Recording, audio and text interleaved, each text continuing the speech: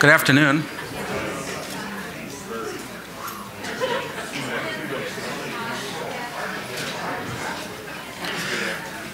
Thank you. Good afternoon. I'm Larry Jacobs. I'm a faculty here at the Humphrey Institute, the University of Minnesota, and I want to welcome you to the Humphrey Institute of Public Affairs, which is the University of Minnesota's College for Public Affairs and Public Policy. It's great to have you here. This is the third in a series of conversations with the gubernatorial candidates for the three major parties. This is a series that began about 4, maybe 5 election cycles ago as part of an effort to encourage a frank, substantive conversations about pressing policy issues.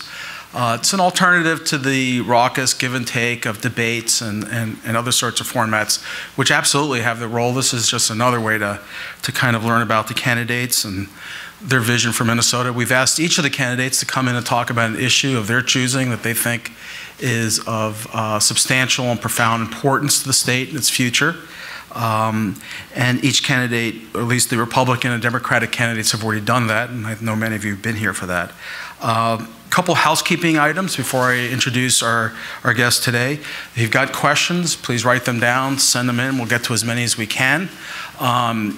As I think many of you know, we use question cards when our media partner, in this case Minnesota Public Radio News, is rebroadcasting, and the reason is logistical. It's to create a kind of a sound that's uniform. It's just easier for listeners. We will do our best to get through as many of these as possible. Also, cell phones, I used to say shut them off. I've now been corrected because we are a tweet-friendly environment, which means please silence your cell phones or IPAs or whatever else you have, and we appreciate that. Okay, we are delighted to have Tom Horner here. Mr. Horner got his bachelor's degree from St. Thomas. He worked as a press secretary for Dave Durenberger's first campaign and then became Senator Durenberger's press secretary and chief of staff until 1985. In 1989, Mr. Horner started with John Himley, a public affairs firm known as Himley Horner. It is a great privilege to have with us Tom Horner. Please give a warm welcome to Tom Horner.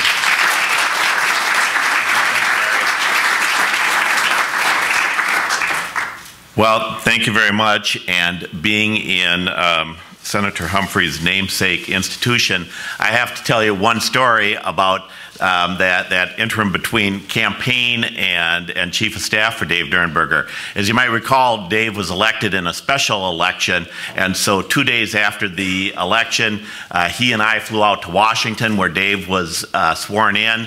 We walked across the street, and the very first person I met in Washington was the person with whom I celebrated my 30th wedding anniversary a couple weeks ago. Libby had been a staff person for both Muriel Humphrey and before that for Senator Hubert Humphrey. And so as we tell people, we were bipartisan way before bipartisan was cool. Let me talk just for a bit about what I think this campaign is about, and starting by saying I think this is a campaign that has been rich in detail. I think it is to the good that each of the three candidates has been willing to put forth very specific details about budgets and policy proposals, and that's all to the good. Because I think this year, perhaps more than any other recent election, Minnesotans need to have a clear vision, a clear sense of not just who they are voting for, but the vision they are endorsing. Because Minnesota is at a crossroads, and there are no free rides. We are not going to solve our problems by putting all of the cost on Minnesota's wealthy, any more than we will by putting all of the burdens on the poor. This is an election that fundamentally is about leadership. It is about who has the strategies, the experience, and the temperament to engage all Minnesotans in a common understanding of our challenges and a common commitment to their solutions. If we want to capture the leadership that Minnesota needs, if we want to build a foundation for a new generation of prosperity, we cannot rely on the simplistic answers of only taxing the rich or punishing the poor. The next governor needs to say to all Minnesotans, we're in this together. We need to find common ground on a common commitment to building on the great strengths and assets of Minnesota. And no action will be more important to Minnesota's future than what we do around education. But education reform will not be effectively addressed if the only question we're asking is how much? How much should we spend? How much should we pay teachers? How much should we charge property owners? We need to start asking the much more important question of what for? And I think this is true in all policy areas. We need to change not just how we spend, but even more fundamentally, how we decide how we spend. The leadership in the next 4 years isn't just about math. All the candidates, me included, are being asked to put out specific budget numbers to reflect spending cuts and increases. And I'm sure each of us will provide much more detail in the coming weeks. But if we try to solve Minnesota's $6 billion budget hole only as a budget problem, only as a math problem, we will have failed the state. And yet that's exactly what the legislature, Democrats and Republicans, did this year. They took a $3 billion shortfall, cut a little here, made accounting shifts there, deferred payments elsewhere, and the numbers did add up to a balanced state budget. But they don't add up for Minnesota's future. Leadership isn't about just adding or subtracting, it is about defining. Defining a vision of opportunity for everyone and the decisions that it will take for us to get there. And all of that starts not with how much we should spend, but rather what for. What are the outcomes we need to achieve as a state to have a healthy economy and a quality of life that makes Minnesota the best state in which to live? We need to stop thinking of education funding as a math problem. How do we make the budget numbers add up? And start thinking about it as a strategic blueprint. And that only happens if we begin by defining the education outcomes we believe are essential to our future. And so let me offer 2 of those outcomes. First, we need more Minnesotans who have some form of post-high school education. And included in this are more Minnesotans with post-secondary degrees. Right now, we're second in the nation in the percentage of adults 25 to 34 who hold a bachelor's degree or higher. We're at about 36%. But in the new economy, it's not enough. According to a recent study at Georgetown, 70% of the jobs in Minnesota will require post-secondary education by the year 2018. And the second outcome, we need to figure out how we take all the education silos we have created and fold them into a single, cradle-to-grave education system that makes lifelong learning a reality for everyone. And if you start with these outcomes and then work backwards, here's what you get. First of all, we need to take advantage of what will be a once-in-my-lifetime opportunity. Next year, Minnesota will have a new president of the university system, a new chancellor of MnSCU, and a new governor. If we don't use this occasion to have a statewide conversation on what we need from all our higher education institutions, from our higher education systems in Minnesota, we will have lost a great opportunity. We need to make sure we have the right alignment of schools, the right mission for each, and ask whether we have enough bricks and mortar or too many. Our 2-year community and technical colleges need to do what they were designed to do, be the bridge between local economic assets and education. They need to act as gateways to higher education. They need to help make tuition affordable by having credits that are easily transferred to all the state's 4-year schools. And our 4-year schools need to act in a cohesive way, perhaps with different schools emphasizing different areas of excellence, but each preparing students for success. And at the center of our higher education systems must be a world-class research university. And when you go farther back against those outcomes, It's obvious that we will never increase the number of degreed Minnesotans if we aren't graduating enough students from high school. Yet the high school graduation rate among some of our fastest growing populations is now 60%. That's unacceptable. But we can't wait until 12th grade or even middle school to solve this challenge. To achieve the two outcomes I suggested earlier, comprehensive reform in K-12 is essential. The current system is not financially sustainable, it is not producing the results Minnesota needs, and it is leaving too many students unprepared for the productive and rewarding lives they deserve and that all of us are counting on for the future. But it's not a math problem, and it's not a funding problem. The challenges won't be solved if our only policy debates are whether we are spending too much or too little on K-12 education. So think about this. I venture I could walk into any high school classroom in any part of the state, and what I would find looks pretty much like what I saw on the first day I attended high school. Maybe you'd have whiteboards instead of blackboards.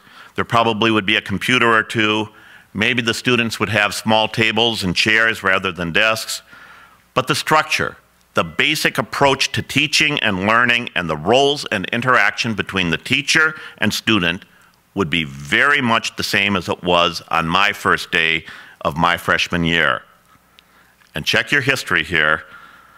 That same fall, Hubert Humphrey was elected Vice President of the United States in 1964. What other institution have we allowed to remain so unchanged, unchallenged for so long? We need to overhaul our K-12 system of education, our approach to K-12 education, what occurs in the classroom and the interaction between students and teachers. And we need to do all we can to start at the very beginning, to make sure that children are entering kindergarten ready for success. And that is going to take an investment in early learning. We need to invest in programs that are demonstrated to work. The Minnesota Early Learning Foundation is identifying the attributes of successful programs, and their work will help guide us. But we can't stop there. We need to make sure that we continue to help kids reach the really important goal, reading at grade level by grade 3. And again, there are great programs to help achieve this success. One of them is one that I worked on, Minnesota Reading Corps, a private-public AmeriCorps program that leverages private contributions, federal and state dollars, and volunteer mentors to help kids achieve grade level by 3rd grade. But education reform also needs to be built on motivated teachers. And no teacher is more motivated than the teacher we trust for her instructional expertise, not just her content knowledge. Let teachers teach. Let them determine how to make the group of 30 students in front of them the most successful they can be. Certainly we should hold teachers accountable to statewide standards, but we should trust each teacher to figure out how best to accomplish the goals with the students they are assigned.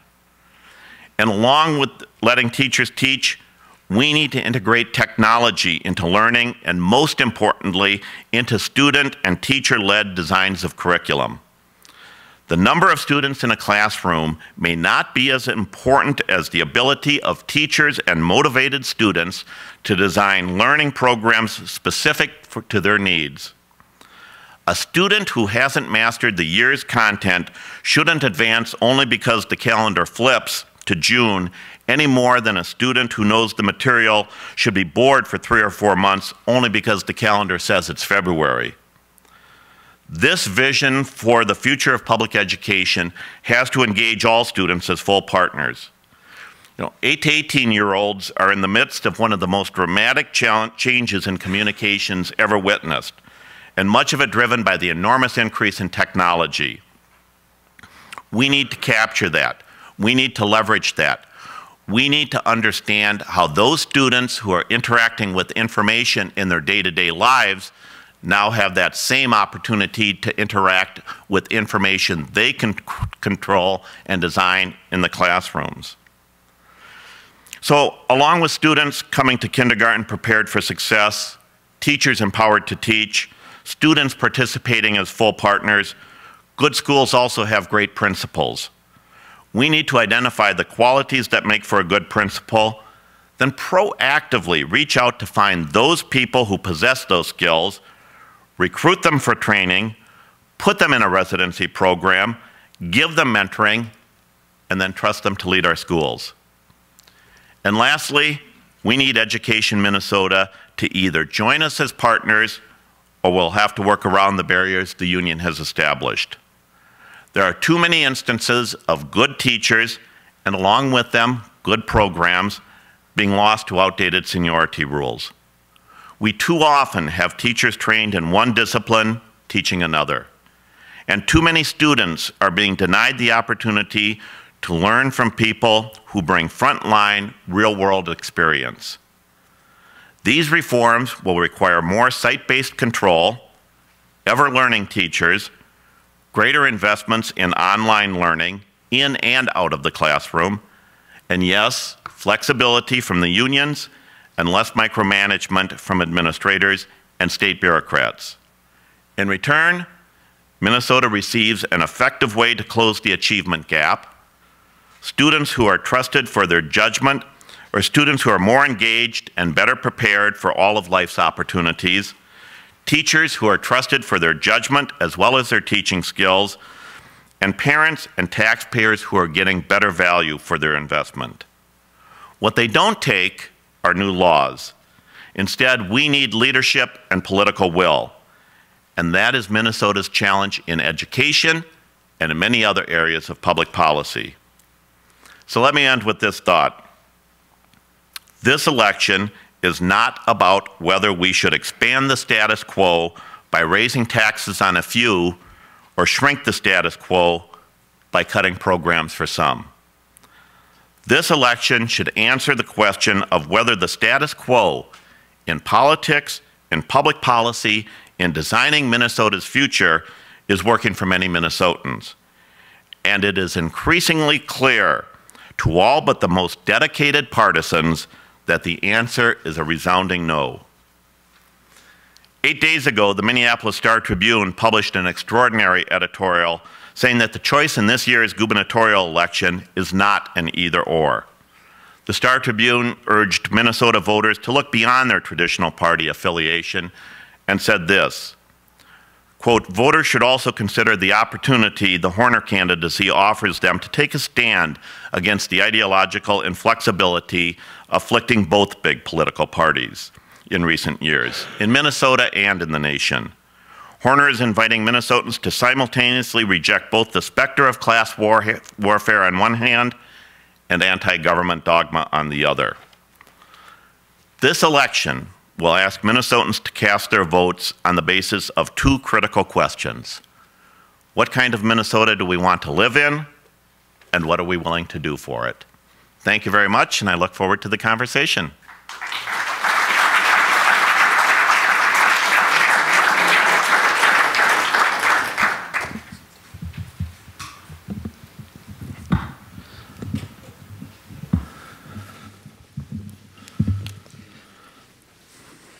Mr. Horner, thank you very much. That was a visionary statement about education, where we go. I want to start out with a couple just kind of more descriptive questions. You didn't talk about charter schools, and I'm wondering what your views are about charter schools and how you think about charter schools moving forward. I think charter schools are part of our solution. I think charter schools, along with the autonomous schools, are going to be part of how we reform, how we think differently about education.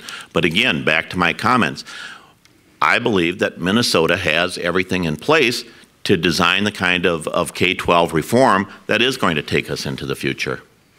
Now, we've had in Minnesota a pretty remarkable history. This is where charter schools were kind of pioneered, but we've also run up against some challenges in terms of management, fiscal probity, unevenness in terms of performance. You're talking about more discretion for teachers and principals and charter-like schools. How do you balance the expectation that tax dollars going into school is going to require oversight with this greater degree of autonomy and discretion that you have in mind? Well, and in fact, I think we are already moving in that direction, and I think we have put into place some of the safeguards. I think what we need to do at this point now is trust our teachers, put good principles into place, make sure that we are holding schools, all schools, accountable to statewide standards, and then allow them to operate, allow them to really focus on what is the best opportunity to achieve success for the students who are in front of them. Even if it comes at the risk that we're going to have some of the schools going off the rails, folks walking out with money or just falling down on the job? Well, of course, we have to have scrutiny and safeguards.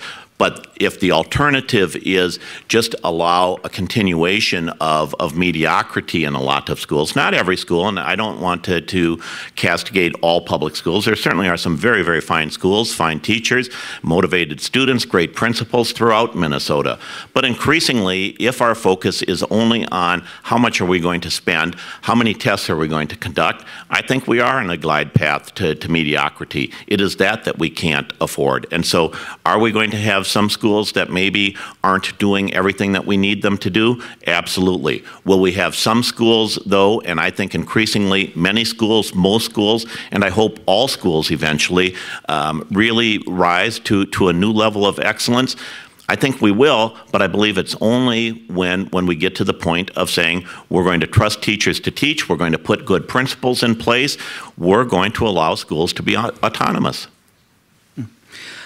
You talked about new investment in early childhood education. As you know, and you've talked throughout the state about, we've obviously got a $5.8 billion budget pothole or kind of gap.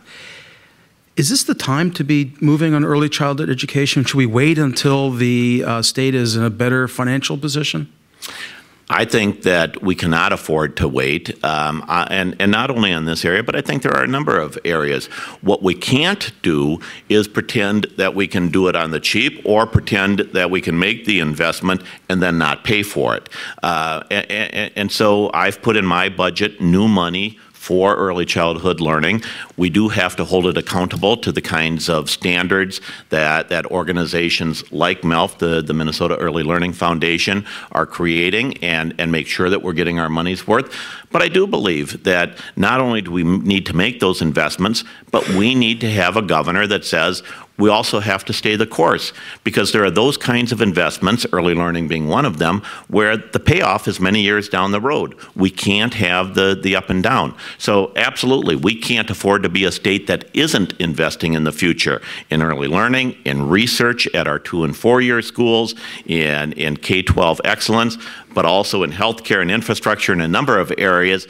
We just have to be honest enough with the voters to say we're going to pay for them and that we all have a stake in success, that this is not going to be a budget hole that is going to be fixed if we have some policy decisions that say we'll give everybody a free ride except the very few wealthy, or we'll give everybody a free ride except the poor. We need to engage all Minnesotans in the solution and say to all Minnesotans, you have a stake in the success. You need to have a role in the solution. You referred to your education vision as involving a cradle-to-grave process. Now, last time we heard cradle-to-grave was with regard to a welfare system and a welfare state. And I'm wondering, is this really kind of a backdoor to a fairly substantial expansion in the government's role?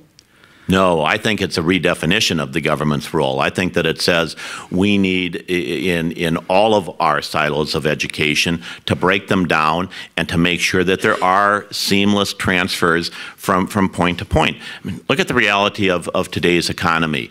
You know, it's fine to say, as some do, that we're going to create new jobs simply by cutting taxes on business. I don't think that's the only way we're going to create jobs. I think it is part of a much broader approach a much more detailed solution. And certainly part of the approach is that we need to make sure that those people who are 45, 50, 55 years old have the opportunity to learn new skills, and they have the opportunity to move into different kinds of careers. We just can't abandon them. It is much more expensive, I believe, to abandon some of these people. And that's going to be the reality of our economy going forward. I mean, we all hope that sooner rather than later we emerge from this recession. But even when we do, we will still be an economy that is going to be much more dynamic, an economy that is going to require much more constant engagement between the individual and education. And so, as I said, I think some of it is going to come through our two-year schools, some of it is going to come through online learning, but all of it has to be seen as a seamless system. And I believe that we need to make that transition sooner rather than later. The federal government, through the Race to the Top program, has distributed over $4 billion. 17 states had the legislature, usually on a bipartisan basis, and the teachers and the teachers' unions coming together to change their laws. Minnesota sat it out. We applied and lost in the first round. The second round, we didn't even send in an application, and thereby we've lost hundreds of millions of dollars that could have been brought into the state. Can you point to one piece of legislation that was contentious, where you played a critical role in bringing it to passage? Where I played a critical role? No, because I haven't been in the legislature. But what I will say is this. I don't think that we lost because Minnesota sat it out. I think that we lost Race to the Top because there were too many in Minnesota who decided that this was a political contest, not an education reform contest. And so the opportunity for us, if there's a third round of Race to the Top, and that's still an open question, I believe the opportunity for us is to have the kind of new leadership that says, look, we need to have Republicans, Democrats, independents. We need to have Education Minnesota together with administrator, with school board members, with parents and students in particular at the same table to figure out what is it that we need. And again, increasingly, I believe that the outcomes we need for Minnesota are we need more people with some kind of post-high school education, including more degreed people, and we need a commitment to lifelong learning. If those are the outcomes, if we agree that that's what Minnesota needs to be economically healthy, strong, viable, then when you back up from there, I believe it's a lot easier to overcome the kinds of political fights that were created to advance people's agenda, not to advance education reform through Race to the Top. You mentioned during your presentation that experience is going to be critical here in bringing those people together. And obviously you haven't served in a legislature, but can you give us an example of a piece of legislation that was contentious, where you did have major divisions, where you played, you know, this kind of mediating role, so that folks are saying, okay, he didn't serve in the legislature, but he has been in a civil war. He knows what it's like to see bodies falling around him, and no retreat is an option. Right. Where have you actually had that experience of bringing people together? Sure, and I can cite any number of experiences, because for the last 35, 40 years, that has been both my professional career and my community service career. So if you look at a number of the healthcare programs, I've been involved in bringing people together around how do we redesign the healthcare systems in Minnesota? How do we put more of an emphasis on quality over outcomes, on prevention and individual responsibility? I've had a direct role both through my community service and in some of the work I've done through my previous firm in those areas. My previous firm was responsible for a lot of success in expanding transportation and transit systems. So just to take the transportation example, can you give us a sense of what your role was and what some of the different forces were, and how you kind of helped to create this common ground that you've been talking about? Sure. I mean, you look at North Star Corridor. In 2002, it was the stake in the ground in which Republicans had billboards that said rail is social engineering. So Republicans wouldn't touch the issue, and Democrats wouldn't go near the issue. It was not going to move forward. It was our firm reform that brought together business and labor, brought together the different communities along the line, and more importantly, brought together Republican and Democratic leadership along the corridor to find the common ground solution, and through that then engaged Governor Pawlenty. And when the ribbon was cut to open North Star last November, no one had a bigger smile on his face than Governor Pawlenty.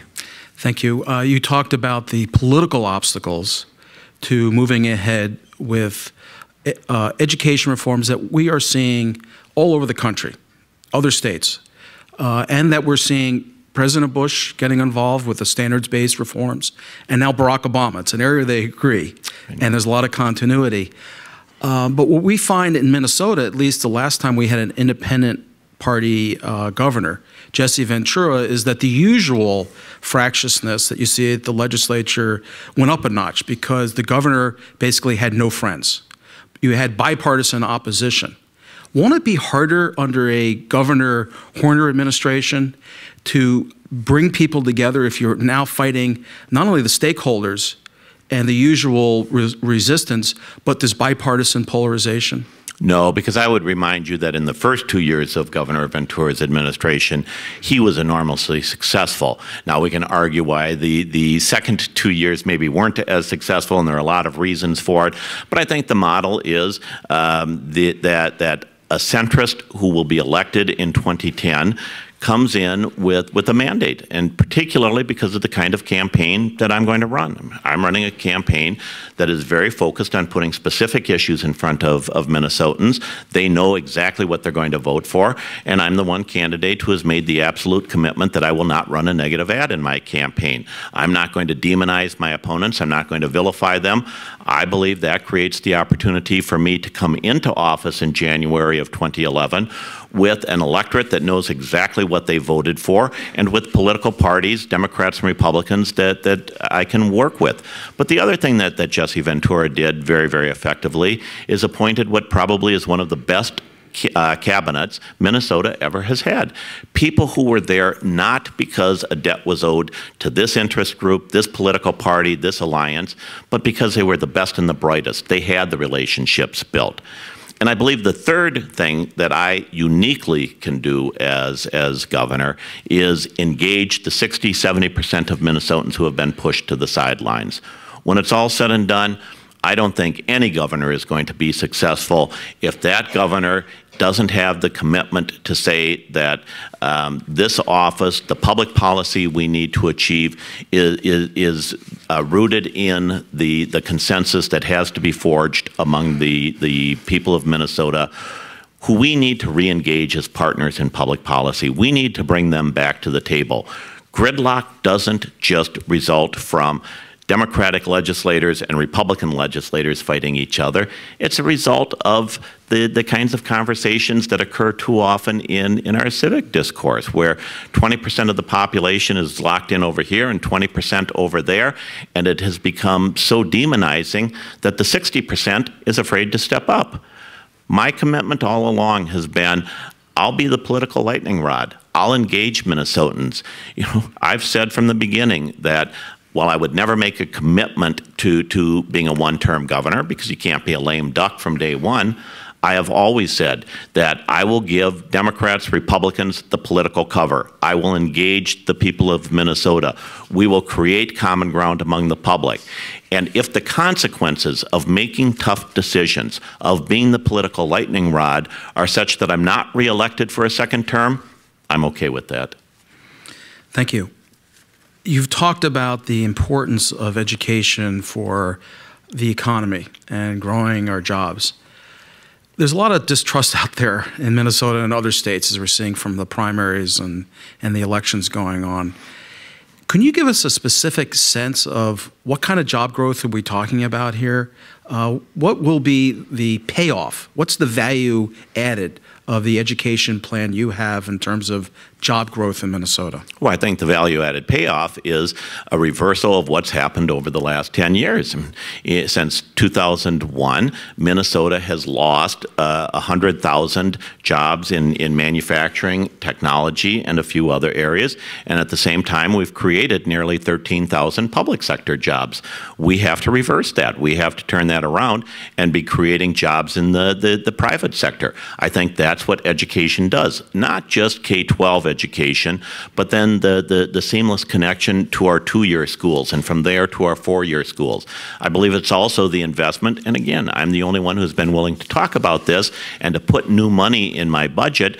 We need to make an investment in research, both basic and applied research at our two- and four-year schools, and make sure that Minnesota is a state that is building an economy on our core industries, but also in the new cutting-edge industries. I mean, we hear a lot, and you see some of the billboards about not losing another job to South Dakota. And absolutely, we ought to be concerned with every job that is leaving Minnesota. But our future is much more affected by what's happening in Hudson, Wisconsin, where we have high-tech companies, medical companies, taking our knowledge, our talent pool, and using Wisconsin tax incentives to set up jobs that really are going to be sustainable in the future in Wisconsin. So let me just make sure I'm understanding you clearly. You're proposing to put in $120 million to early childhood, K-12, and other education areas. Right. Are you saying that that $120 million will deliver 100,000 jobs in the Horner administration? Is it going to deliver 200,000 jobs? And what are we getting for the 120? Oh, I don't know that you know. I have a campaign, not an economic modeling department. I mean, I don't have a department of economic development. I don't have a department of revenue, so I don't want to put a specific number on it. But yes, I mean, am I firmly committed to reversing that trend, to saying that we now have 200,000 unemployed Minnesotans and tens of thousands more who are underemployed? And we need to significantly reduce that while we accommodate growth in jobs for people we want to move to Minnesota? Absolutely. Do I think that it is feasible to say that we can get back to employment levels of the early part of this decade? Absolutely. I think for Minnesota to be a strong, healthy state, we need to have that goal and vision. So just to pick up on your point about the Department of Revenue and DEED, would you be willing to submit some of your ideas on education to their estimates so they can help you figure out the concrete payoff that, you know, and Sure. This is a tough time. I think we're all seeing the doubt in voters' eyes. They just don't seem to be believing any of the candidates. So would you be willing to submit your proposals to the Department of Revenue or DEED so that they could provide that assistance that you seem to be interested in? Absolutely, I would. But I don't believe that Minnesotans are lacking a sense of clarity of the visions of the three candidates. I think that this is a year in which Minnesotans understand that there is a very clear and distinct choice. And what we ought to be voting on is not a candidate who says, because the Department of Revenue or the Department of Economic Development says my plan is the best, I'm going to put my stake in the ground and not budge from it. We've seen the consequences of that. I believe what Minnesotans are willing to vote on is a clear sense of vision, a clear sense of leadership, a clear commitment to a goal. And we achieve that goal not by saying my way is the only way. We achieve that goal by saying I'm the only one who has a track record, who has the legitimacy of saying I can bring to the table Democrats, Republicans, and Independents. I can bring to the table labor and business. I can bring to the table educators, students, and parents, because I'm the only one who has done it. I'm the only one who has a 40-year professional and community service career of focusing on doing what's right for Minnesota, not arguing over who's right. You talked about accountability as an important part of your education vision. Can you give us a little more specifics on the kind of steps that you would be looking for to improve accountability? Sure. I mean, I think that the accountability now that determines so much of education policy in Minnesota is shaped by No Child Left Behind. And I think that No Child Left Behind has served an important function. I don't think we would be having the kinds of useful conversations we've had in Minnesota over the achievement gap and other issues of disparity were it not for No Child Left Behind. So to that end, I think it's been a valuable tool. But I also believe that it has imposed far too much rigidity on how teachers teach, on what they're able to do. And I do think that we are losing the opportunity for some students to learn in a way that is best suited to them. And some students, in fact, are going to be left behind, specifically because of the program. And so we as a state either need to say, we will get some more flexibility from the federal government, or we're going to have to make the decision whether or not we'll turn our back on the federal funding that comes with No Child Left Behind and make a hard decision on that. If it's in either case, I believe that it is up to Minnesota working with the teachers, with qualified principals, with students and parents. And again, you know, we always think of education as having a single labor force, teachers. The fact of the matter is, education doesn't succeed if we don't think of students as part of the equation as well. And so we need to bring them to the table and figure out what is the right accountability.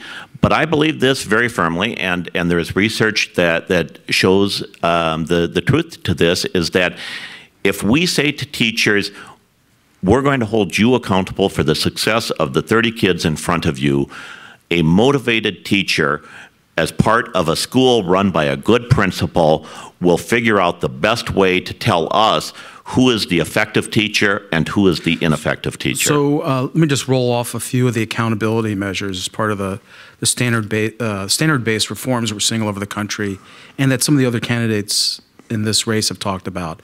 Linking pay to performance, measured in a variety of different ways. Looking at a kind of relook at tenure after 5 years.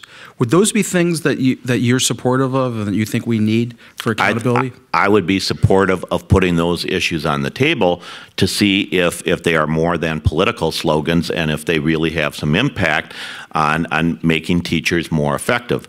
And ultimately, the goal ought to be not just effective teachers, but students better prepared for success. And so if we can show through some honest means that those measures are effective, then absolutely we ought to put them on the table. I mean, it is striking when you look around the country and you've got these 17 states that have gotten the hundreds of millions of dollars for Race to the Top. Many of them have these kind of, you know, performance tied to payment, but you're not willing to, at this point, to sign on to that. No, because look, in Minnesota, we have a program that allegedly pays for performance, QComp. But what did the legislative auditor find when that office took a look at it is that more than 9 out of 10 teachers, and I think it was like 97, 98% of teachers participating in QComp were rewarded for their performance. Now, maybe that's the case. Maybe we are a state in which 97, 98% of teachers are performing at levels of excellence. Or maybe we have a program that has become just a backdoor funding mechanism and not a real measure of teacher effectiveness. I believe it is teachers themselves who would be the first to say, we need to figure out who are the effective teachers, particularly if it is the teachers and principals that then we're going to hold accountable for the schools. Thank you very much.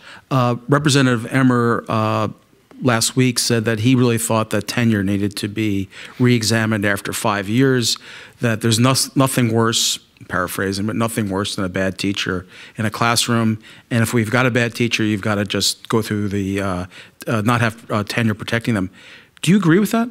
Well, first of all, I'd say if you have a bad teacher, why should we have to wait for 5 years? So I don't know that any arbitrary limit is the right limit. I think that we need to be open to a variety of ways. Look at, I was speaking to the superintendent of Anoka-Hennepin, the largest school district in the state. He had a program at one of his high schools, a vocal music program, that was a career path for students who wanted a future in music. You know, think of it as the Glee of this high school. and a terrific program. Students loved it, parents loved it, and it was tied to a young, innovative teacher.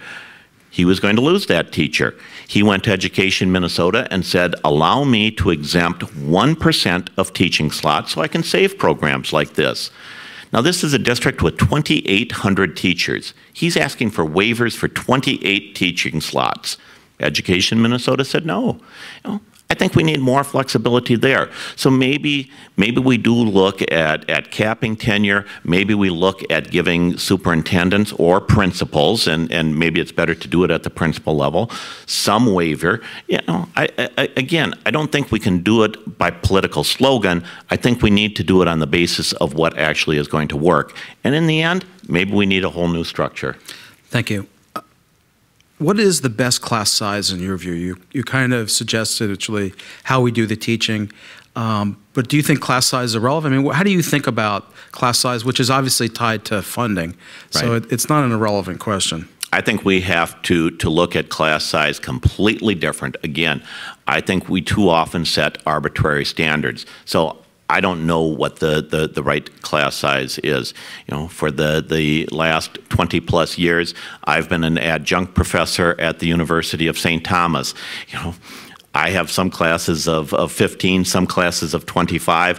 I understand the difference, and I'm teaching students who are motivated, who want to be there, who are in a master's program. So I get it. I understand how difficult it is, but maybe it's not just the number of students that sets that threshold. Maybe we ought to look at how are we engaging technology so that, again, you know, that student who by February has mastered the year's coursework, why do we make that student sit there for 3 months bored out of his mind?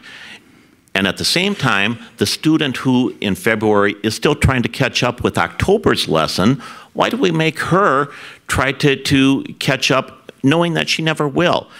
Maybe there are uses, not maybe, there are ways in which technology could be applied so that you take the group of students that is ahead of the class and you allow them, with guidance from a teacher, to create their own learning process, their own learning programs. And similarly, with those students who are still trying to catch up from October, you allow them the opportunity to interact. I mean, go to any 8-year-old and ask them, how do they design the music that they listen to? You know, in 1964, when I entered high school, I bought the Meet the Beatles album, and Capitol Records told me exactly how I was going to listen to the Beatles and in what order I was going to listen to the Beatles.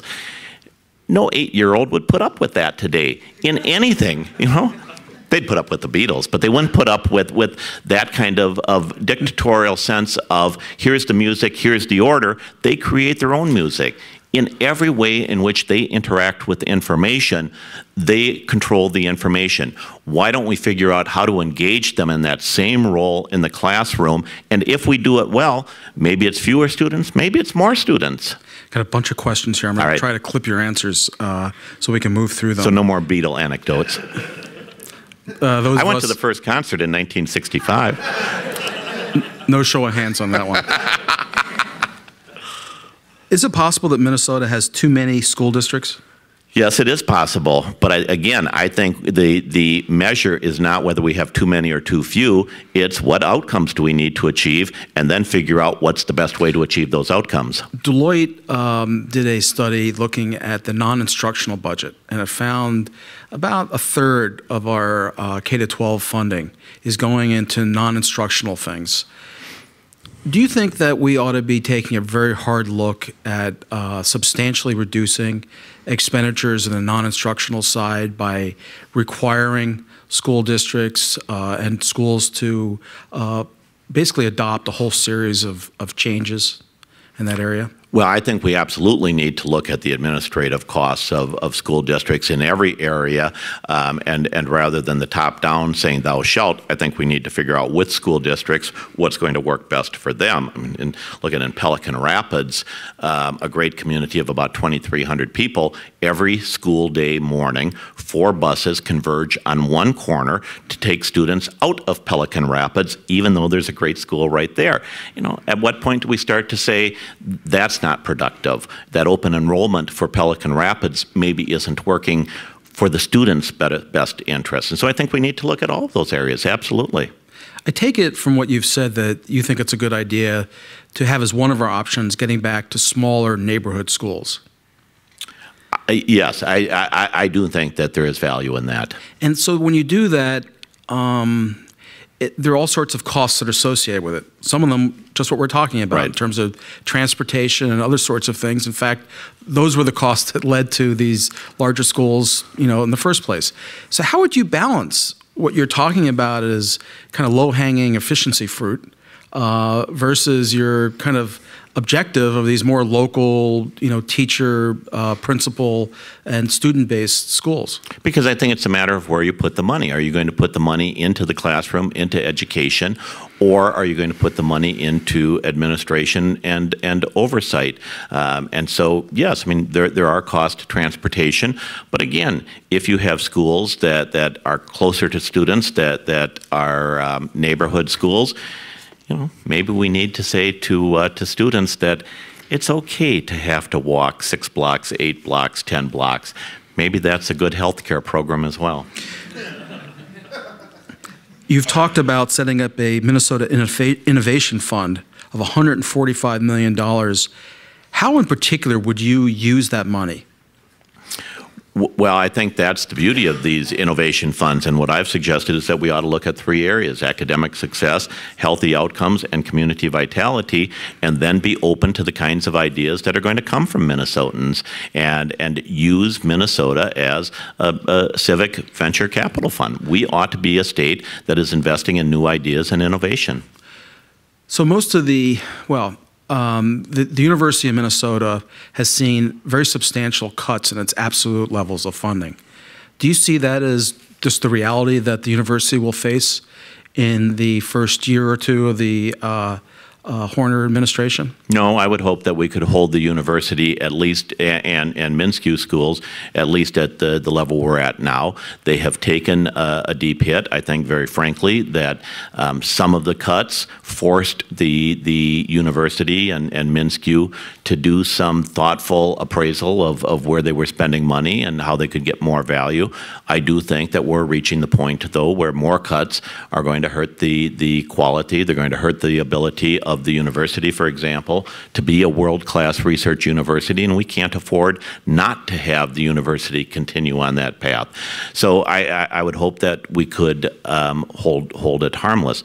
But I also think that we have to be smart about what we're doing and figure out, again, the conversation that I suggested, where with a new president coming in, a new chancellor of the Minnesota State Colleges and Universities, and a new governor, we do need to put everything on the table and figure out, do we have too many bricks and mortar, too many campuses, or too few campuses?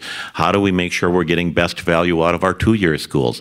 Those kinds of, and do we have the right alignment of systems? Is it time again to go back and say, maybe we ought to look at a different kind of higher education system? Could you point to a specific area where you think you could work with the University of Minnesota, the kind of heart of the research in the state from the university system point of view? Could you point to one area where you think there is enormous opportunity for university, governor, private sector collaboration and job growth? Sure, absolutely, and I think there are a number of systems. So the obvious one is biomedical, and 2008, the bonding bill, state funding, significantly advanced the biomedical diversity campus. You look right next door to that, public investment is a campus of private investment occurring. I mean, companies that are going to commercialize the research and bring it to market with Minnesota businesses, creating Minnesota jobs. So that's the obvious, but let me give you a less obvious. There's a company in the Twin Cities called Recon Robotics. It uses technology that came out of the School of Engineering at the University of Minnesota. Miniature robotic technology that allows police and military to take this robot on wheels, toss it up to 100 feet into an unsecured area, and do reconnaissance without putting lives at risk. terrific technology. It is manufactured in Winona. It is run by a company headquartered in the Twin Cities. But more importantly, this company now is starting to lead the drive to create an industry trade group in Minnesota around mini robotics, a whole new industry that will keep Minnesota ahead of the curve, creating this cutting edge kind of technology and allowing these kinds of products to be not only sold from Minnesota companies, but manufactured here. Are you seeing things in Wisconsin or other states where they're doing that and we haven't done it? Yes, I think that one of the great programs we ought to look at is the program in Ohio, where they have a very aggressive and active partnership that provides both grants from the public sector, but also relies on the private sector to step up with research coming out of Ohio State University to commercialize products, with the incentives for those companies to locate in Ohio and grow in Ohio. I think that's just one example of many that Minnesota ought to look at. I mean, I don't believe that we can just say that if we just cut government to the bone, everything will be good. That's not the economy as it exists today. But I also don't agree that if we just make government a lot bigger, everything will be fine and dandy. We need that public-private partnership held accountable to standards. Arne Carlson, who of course endorsed you. Not of course, it was a great asset to have him endorse me. Of course, in the sense, I think it was widely reported, which I'm sure joyed you to no end. But Governor Carlson was a very public champion of the University of Minnesota. Will a Governor Horner be a public champion of the University of Minnesota? Of the University of Minnesota and of our great MnSCU schools. I mean, I think that we need a strong 2- and 4-year system. And what I will champion specific to the University of Minnesota is I believe we need to stay on the path of creating on this Twin Cities campus a world-class research university that leads the way to a new economy for Minnesota. And that is going to take an investment in graduate programs and in research. So next question is about the MnSCU system. What do you see in particular as the unique strength in MnSCU, and what do they need to do what they haven't been doing? Yeah. You know, one of the things, and there are many things they've done well, but one of the things that I believe MnSCU has done very, very well is I think they've created a system in which the 2-year schools increasingly, now there's still more work to do, but increasingly are integrated into leveraging the local economic assets of the communities they serve and tied to the high schools. So with the technical colleges, I think we're seeing more and more of those schools working closely with local businesses to figure out what are the innovations, what is the new learning that needs to be developed, and what are the skills that they need to provide for those local businesses or the potential for local businesses to succeed, whether it's wind energy, packaging from Alexandria. I mean, some of those areas that are going to help Minnesota grow. And on the community colleges, the 2-year community colleges, I think MnSCU has done a pretty good job of integrating those programs back to the high schools and up to the 4-year schools.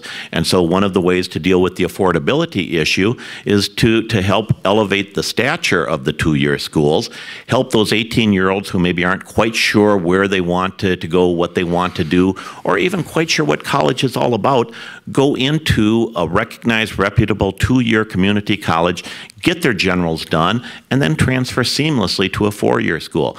I think there are a number of those things that our MnSCU schools have done very, very well. Let me ask you a final couple questions that are broader. If you were to find yourself 15 to 20 points behind towards the end of the campaign, would you consider suspending your campaign? Only if the other candidates would make the same commitment when they find me ahead by 15 to 20 points. Okay, we'll check in with them on that. Let me ask you also a broad question about third parties. And the usual song and dance about third parties is it's very difficult in the United States to do that. Yet in Minnesota, we had Governor Ventura, we've had third-party candidates making a run of it. How would you size up the opportunity for third parties in Minnesota? And what do you think would be sensible steps for the next third-party candidate? Well, I think there really are two questions. The broader and more difficult question is, what is the opportunity for a third party? And I think a lot of that depends on what happens November 2nd. I think if I win, that opens up some new doors to a third party, in part because the Independence Party will have a governor who is committed to engaging Minnesotans around a centrist common sense platform. The more immediate question is, what are my prospects as an Independence Party candidate? I don't think that's an issue as much about the future of third parties as it is the circumstances that we find ourselves in 2010. I mean, we have in the Democratic candidate and the Republican candidate two candidates who are having a difficult time consolidating their core votes. I mean, much less being competitive among the small I independent voters. They each have 1/3 of their base that is saying, I don't think we can vote for this guy. For me, actually, the electoral path is much clearer. I mean, the 30% of the Republicans that I've already won, there's at least 25, 30% of disaffected Democrats that I will win. That pushes the election down to small I independents. I'll win that. For me, the challenge always has been fundraising, and the good news is that in the last couple of weeks, the fundraising is going very, very well. It's reflected in the polls, it's reflected in the enthusiasm and the overall momentum. So the message from Tom Horner is 2 thumbs up for third parties in Minnesota. You feel like you're getting a fair shake? Absolutely. I think the media have been very fair in covering me, and I think Minnesotans have been very fair in looking at my candidacy and what I specifically offer as a leader for Minnesota. Tom Horner, thank you very much for a stimulating and lively conversation. Thank you. I've enjoyed it very much. Thank you.